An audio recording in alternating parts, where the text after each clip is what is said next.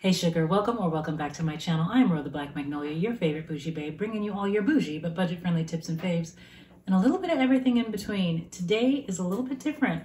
I want to talk to you about feeling luxurious and bougie and wonderful in your home. Because yes, we want to be bougie and wonderful out in the world, but it's free to be bougie at home.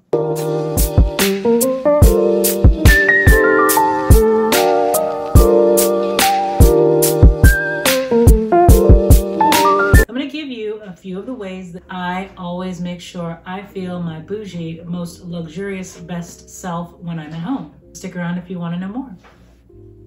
I'm going to start at the top of the morning with you. It's super easy if you work from home or if you don't work and you're just at home for most of your day, to stay in your PJs all day long or to just put on something bummy and not really care. It doesn't matter.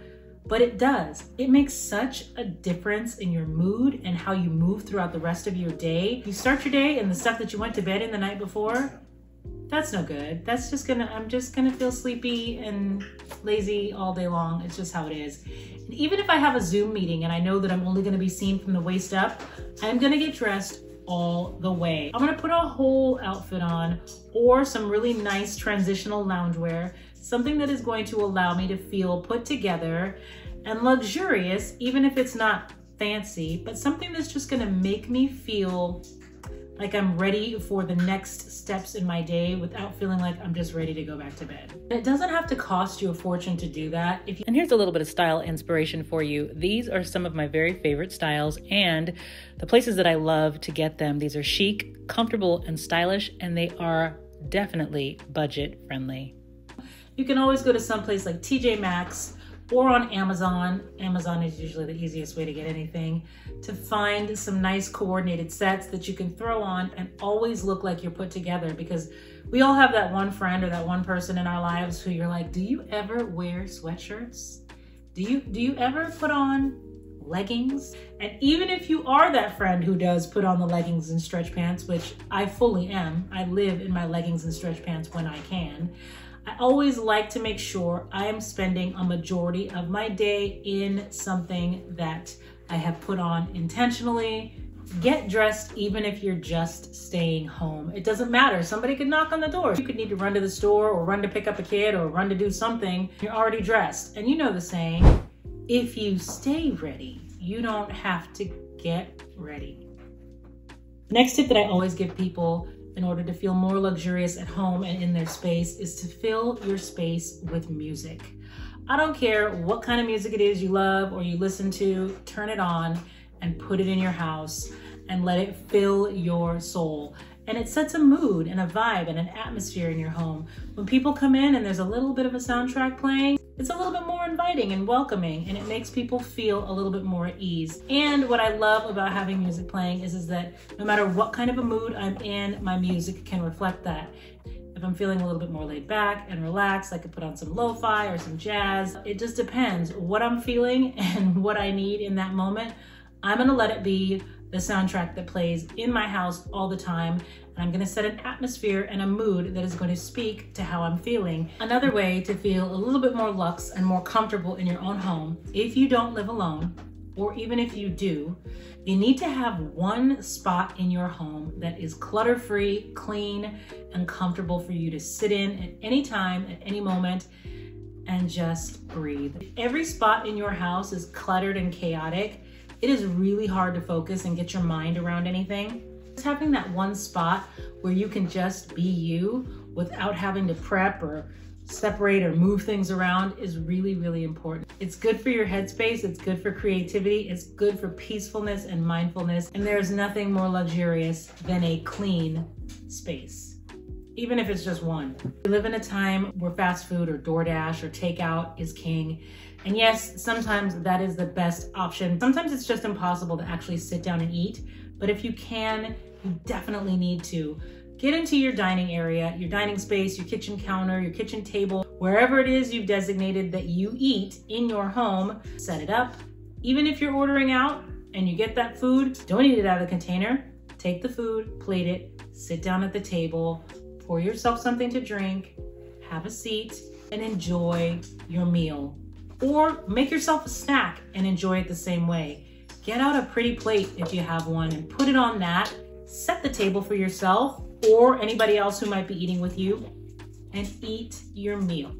If you were to walk into a restaurant, all prepared for the experience and the moment, and they handed you a plate and a fork and said, go sit out back in the alley and eat, you would not be pleased. You would not want to do such things. That doesn't feel luxurious. That doesn't feel comfortable.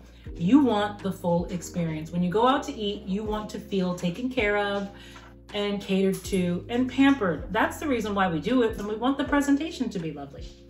We can make the presentation lovely for ourselves and give ourselves that luxurious pampering experience and set the table and set the mood and set the scene and make sure you are taking time just to sit down and eat.